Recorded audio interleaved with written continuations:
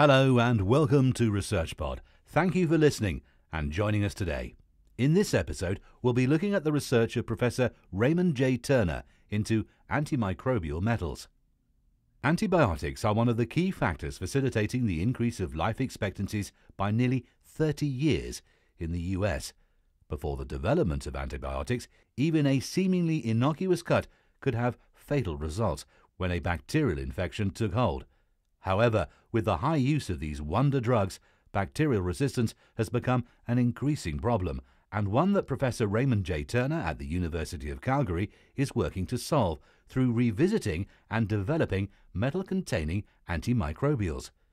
Antibiotic and antimicrobial resistance has the potential to become one of the biggest threats to global health and food security as we find ourselves entering an antimicrobial resistance AMR era. Already, many microbes are developing partial or have developed complete antimicrobial resistance, leading to the rise of so-called superbugs, resistant strains of microbes that are invulnerable to some or all of our treatment options. The consequences of antimicrobial resistance can be severe. Even very minor surgeries would become almost intolerably risky, as any post-operative infection could prove fatal. Life expectancies would decrease dramatically, as there would be no way of controlling the development of initially minor infections. There is already some evidence to suggest that antibiotic resistance is having a negative impact on life expectancy, and diseases such as urinary tract infections, gonorrhea, and tuberculosis are already becoming increasingly difficult to treat with available therapies. Why has the problem become so bad? One theory is that overprescription and misuse of antibiotics, particularly in the agriculture industry as a prophylaxis and in mismanagement of infections, has helped bacteria develop resistance to common therapies. This is because, unless the bacterial population is completely annihilated by the treatment, the bacteria that remain tend to be those with the highest levels of tolerance against the drug. These then go on to multiply, passing on the genetic information that gave them a higher level of resistance. If this cycle continues, the problem worsens until treatments become completely ineffective. One way of circumventing resistance issues is to try treating with different classes of antimicrobials, in the hope that the bacteria will not have developed resistance to all of them. Unfortunately, this strategy is also becoming less effective, as there have been no new major classes of antibiotics developed in the last 20 years, so trialing different antibiotic classes as part of treatment has also led to the development of greater resistance. Professor Raymond J. Turner at the University of Calgary has been investigating how metal ions might help us in the fight against bacteria. Many metal species, including those of copper and silver, have known antimicrobial properties, and Professor Turner has been investigating which metals might be the best at destroying biofilms and other bacterial growth forms.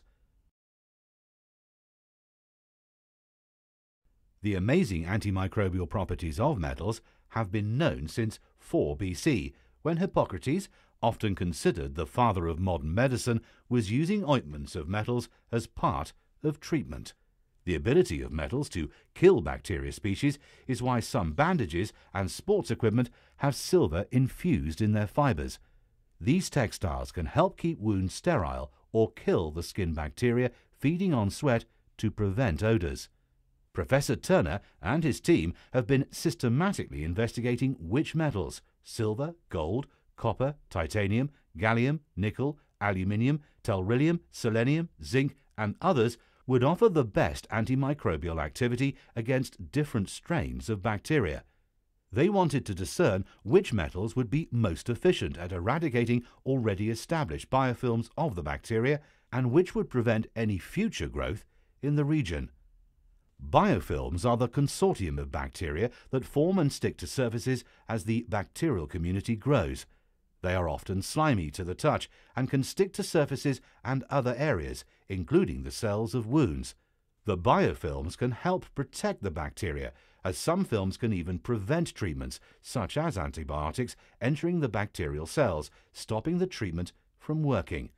What Professor Turner's group found was that if he combined certain metal salts, some combinations proved to be synergistic. That meant that bacterial killing or prevention activity of the combination was greater than the sum of the two individual components. The combination can also reduce or even prevent resistance from developing. Finding the right synergistic combination was dependent on the bacteria being targeted, with several metals, either as salts or nanomaterials, proving particularly promising. Professor Turner and his group are keen to highlight the nuances of resistant bacteria. They point out that there are already silver-resistant bacteria, for example, arising because of misuse of silver within the textile industry. One might develop silver resistance as a result of silver used in garments, meaning in future, silver used in a bandage after a burn will offer little protection. While we might be reaping the antimicrobial benefits from metals since the time of Hippocrates, understanding why metals make good antimicrobials and how they work has been a long unanswered question.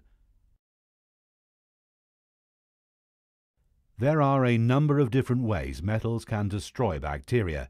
These include the generation of reactive oxygen species that can lead to cell death, a similar mechanism that is used in many cancer treatments to kill the unwanted cancerous cells. This can be via depletion of the antioxidant concentrations that would normally control the concentration of the reactive oxygen species to prevent cell damage. Other routes include the substitution of the natural metal as an enzyme, which can disrupt and inhibit its function. Some metals can also interfere with cell nutrient uptake, so the cell essentially starves to death. More severe disruption can be caused by direct damage of the genetic material of the bacteria that can prevent reproduction, growth and function, or damage of the cell membranes that act as both a safety barrier and a container for the cell contents. Professor Turner has been investigating not just the more standard mechanisms of metal-bacterial interactions, but also looking into the origins of synergistic effects of multiple metals on bacteria.